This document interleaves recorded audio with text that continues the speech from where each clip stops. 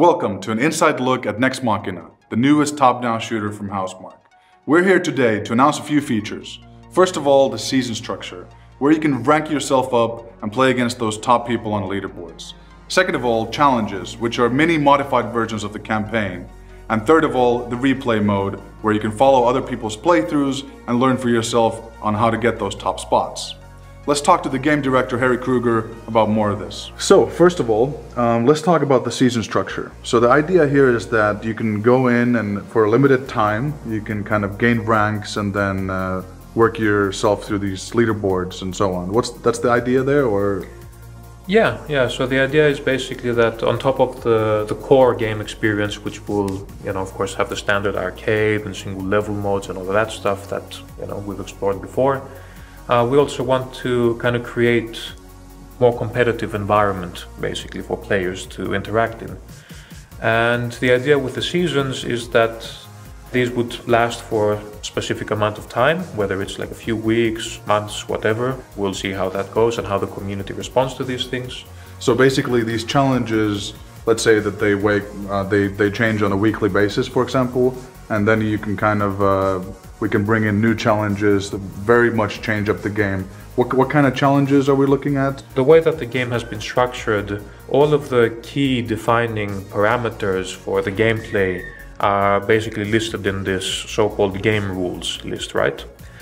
And the idea is that we would mix and match different combinations of these game rules to create slightly different experiences. One example here is the overall game speed.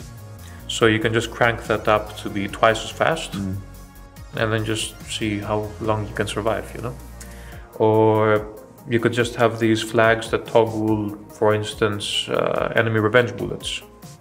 So then all of the enemies just start spawning these, revenge bullet patterns that create this layer of reactive gameplay. And what about the replay mode? So the idea there is to kind of build up this community that you can see the other players' runs and then learn from them. What happens is all of your leaderboard entries are effectively recorded, and then you can go to the leaderboard, select an entry and watch the actual replay of that run.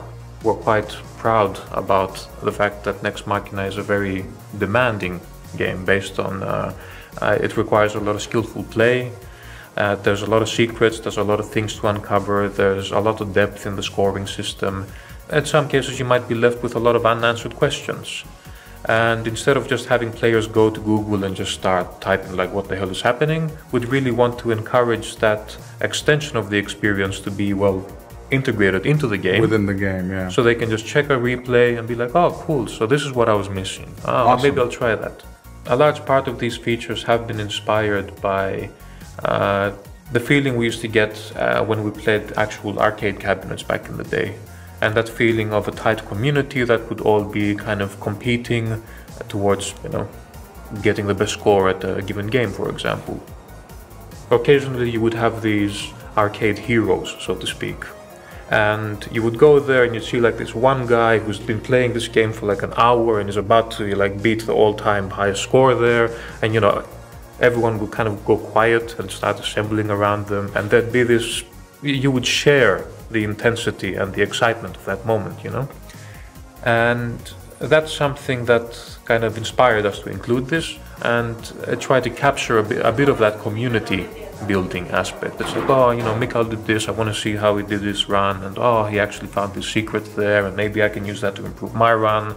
Then I one up your score, and then you check mine out, and have this, give each players, instead of just having these random names on the leaderboard, give each of them some personality.